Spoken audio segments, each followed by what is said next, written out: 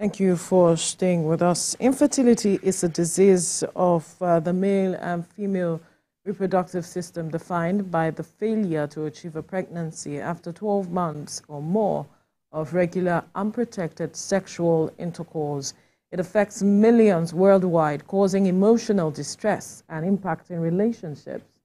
However, in some cases, it can be preventable or managed. There are several types of infertility, including primary infertility, where individuals have difficulty conceiving with no previous pregnancies, and secondary infertility, where individuals have difficulty conceiving after a previous pregnancy. Symptoms of infertility include irregular periods, painful periods, difficulty getting pregnant, and recurrent miscarriages. Diagnosis involves a medical history, physical exams, semen analysis for men, ovulation testing for women, and imaging tests like ultrasound and laparoscopy. The treatment of infertility often involves in vitro fertilization, that's IVF, and other types of medically assisted reproduction. Joining us in the studio to discuss infertility is the fertility support consultant and founder, CEO of Precious Conceptions, Toyin Lolu-Ogunmade. Good morning. It's good to have you join us. Thank you. I don't know what you do. Nice being here today. Great. Now, there are those who would wonder, who would say they do not have any problems, but are finding it difficult to get pregnant. What are the root causes of infertility? So for such a couple, it's called unexplained infertility. You really can't say what the cause is, right? Like you defined, it's the inability of that particular couple to get pregnant after 12 months of trying. So it could be a male factor issue coming from the man or a female factor issue coming from the woman. I don't want to use the word blame because they've not been able to do something together. Right. Sometimes they separate, go their separate ways, meet other partners, and spontaneously these things happen. You know, so unexplained infertility is about 10% of the cases we see, and then we now take each client on a case-by-case basis and then go into the diagnosis and see how we can help them. But the thing is, a lot of these people who go through this difficulty, this challenge, can still get pregnant without IVF. Right. If, you know, the diagnosis is caught early, if they go into treatment early, and they are managed, they are handheld and managed, you know, quickly enough. I like the word you use, handheld. Yes. And managed, because it's quite an emotional issue, especially for this part of the world where we believe that a family is incomplete, or a woman or man is incomplete without a child. Yes. And so the emotional challenge is a lot. Huge.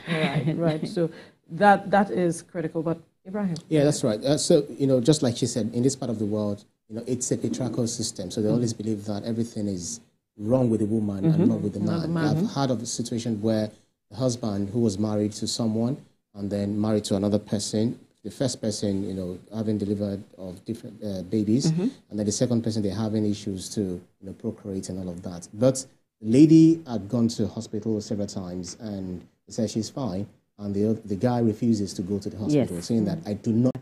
When you are facing infertility, like I did for 12, 13 years, right? Both partners should go to the hospital to get checked.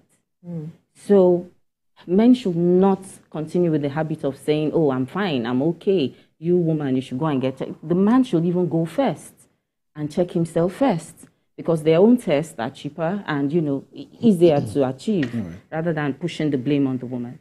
Yeah, so when both of them get to the hospital and they get checked, the counselors in the hospital, people like us, can counsel them and say, this is how you go about it.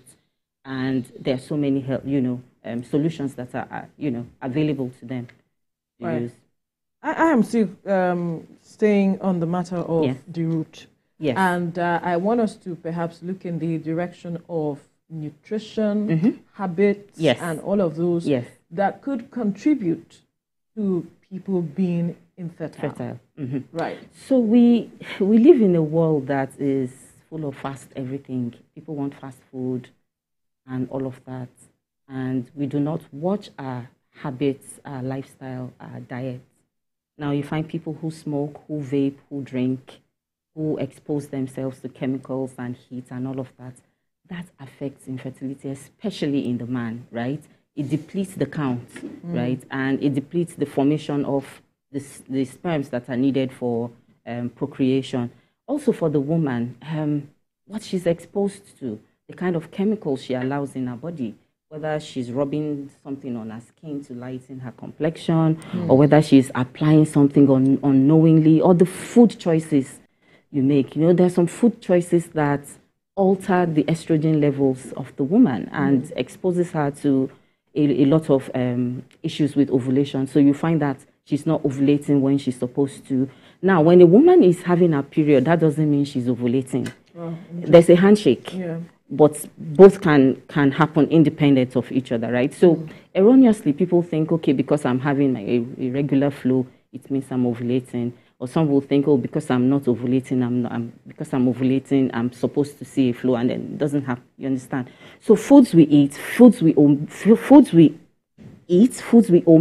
to eat, supplements we take, supplements we forget to take, all have a compounding effect on our ability to procreate. Now, for the woman, the major thing is for her to have good viable eggs, for her to be able to transport the eggs and receive, you know, from the man, and for her to be able to house a baby to life, to, you know, to term. Those are the critical things we look at in a woman. And if any of these areas are not functional or are deficient or are suboptimal, then getting pregnant, you know, for that couple becomes a challenge. Yes. So what are the foods that enhances such, all that you just broke down now? And what are the habits too? Yes. Because we're educating people, so, and we have limited time, so as much as possible, let's address issues as we come. So we encourage people to have balanced nutrition, balanced diet. In this economy? Yes, we can. Yes, we can. The thing is, people eat a lot of starchy vegetables, you know, starch, carbohydrates, you know, and food laden with sugar. For a lot of people, sugar does not metabolize quickly, and it impacts negatively on the woman's ability to develop her eggs, you know. So we encourage balanced diet. Have green leafy vegetables. You can grow in your garden or your balcony. Make a habit of eating regular green leafy vegetable.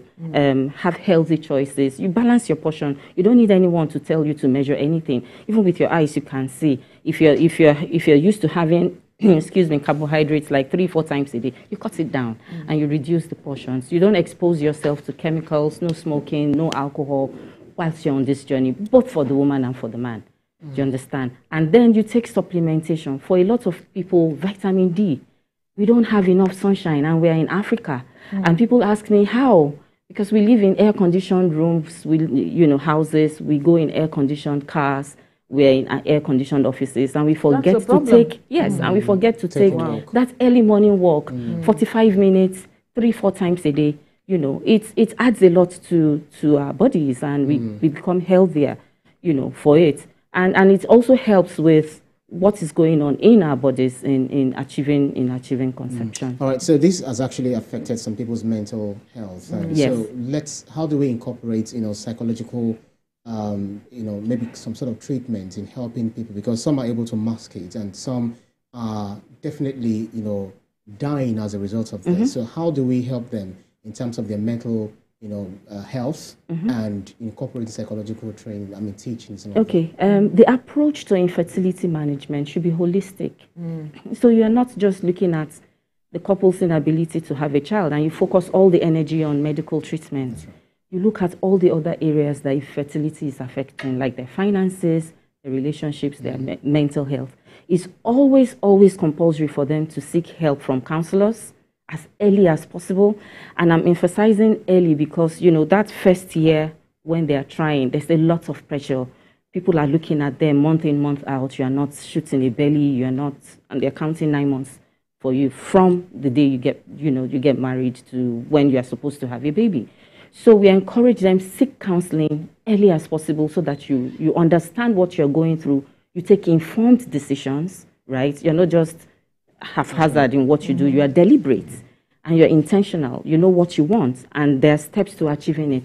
So step by step, the counseling will guide you. Okay, you need to move from one phase to the other, and then and it's holistic. You know, how you balance your finances, how you relate with people at home and people in the office, for instance, how such things do not affect your productivity at work. Because then, you know, sometimes we find out that our colleagues in the office, a lot of them are going through these challenges, but they still show up at work. How does your HR, for instance, support such people? What level of support do offices have for these people that are going through such difficulty? And then, you know, we encourage them to have lunch and learn sessions where people can come on board and help those employees that are going through such challenges, and, you know, help them overcome that difficult journey they're on at that present time. Interesting. Now, talking about finances, accessibility for treatment and affordability is a major challenge that I want for you to touch on.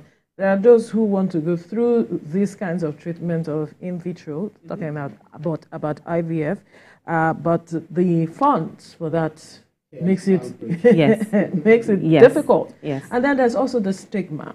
Let's not forget. There are those who also look at surrogacy as well. And there's also the stigma to all of it. So talk to us about all of the mix with regards to this. Okay, so I understand stigma. Because like I said earlier, I was there and I had my babies through surrogacy. Right. See, assisted conception, ART treatments are expensive. But we still find out that there's this chunk of people that don't need it. But because they're ignorant, nobody is talking about it. They assume that because they can't conceive, the next thing is for them to jump and go and do IVF, which is expensive. But when we're talking about early diagnosis and management, when you get your diagnosis early enough, a lot of these conditions are still treatable. You can even reverse them. You can cure them. You can manage them. You have supervised care. And at the end of the day, what you will be spending on treatment will be a fraction, maybe like a 10% of what you would have spent if you jump into IVF. Some have a genuine case for IVF or surrogacy right up. But a lot of them, it's a lot of the clients that we see who are trying to conceive is because they didn't have the information and the education early on. And then by the time they present, the woman is 35, 36, 37, and she's a clear case for IVF. But when you have early diagnosis, things like IUI, things like ovulation tracking, you understand, things like timed intercourse, you know, testing, and then knowing what to do, you know, the woman gets help, the couple gets help. But when you go into IVF, you're talking about 4 million naira as of today. You know, in this, when you go into surrogacy, you're talking about 14 million naira. Is because every time we talk, we always look at the government coming in and all of that. Is there any kind of you know, program that has been, you know, brought up by the government to assist those who are having this challenge very quickly? So the AFRH, that's the Association for Fertility and Reproductive Health, have been talking to the government. And at the last convention we had, we mentioned the need for health insurance and for government to cover that. To cover, a significant part of this in the health insurance scheme. And it's a laudable thing. If, you know, if you're able to achieve that, that would be fantastic. Because for a lot of people, they are not able to afford that care. The first level care, they're not even able to afford, which is basic things like testing, like even going for follicular tracking and ovulation. Imaging. And imaging and things like that. But if we have this in our health insurance scheme, incorporated with the HMOs and in the National Health Insurance Scheme, a lot of people will have access. Now, there will be restrictions, just like in any insurance policy. That's right. Yes, but a lot of people will still be able to One have last care. question I wanted to ask you, which is something I mentioned earlier, was stigma. Yes. How were you able to deal with that? And what do you counsel people when they are going through these challenges? So I always start from this definition. Shame comes from your perspective, your perception of a loss. Right? Of your inability to do something. That's where shame stems from. But when you know that there's no reason to be ashamed, infertility is a disease. It's just like any other illness that can happen to anyone. And it's not always your fault. Now, in the olden days, people tag infertility and promiscuity together. It's not. Do you understand? So when you have a perception of shame, you start to stigmatize yourself before other people stigmatize you. Now, the way to get rid of that is education and awareness, counseling. So before people talk to you about whatever it is you're going through, you open your mouth and say it yourself. I'm expecting a child. It's not happening yet. And you own it with your chest. There's no reason to be ashamed, you know, because, I mean, it's a disease. Anybody can be afflicted with it. Right. And so the word we always put out is, when you find people who are struggling to achieve something as public as having a child, support them. Right. Don't stigmatize, and help with the right education and counsel that they need. So we reduce stigmatization with effective advocacy, education, and awareness. All right. Brilliant. That's a fine place to leave this conversation. We must thank you, fertility support consultant and founder, CEO of Precious Conceptions, Toyin Lolu-Ogunmade, for your time on the program. Thank you. Thank you so much. All right, finally, we went to the streets to ask Nigerians this question: should a child be taught their native language? Let's hear their response.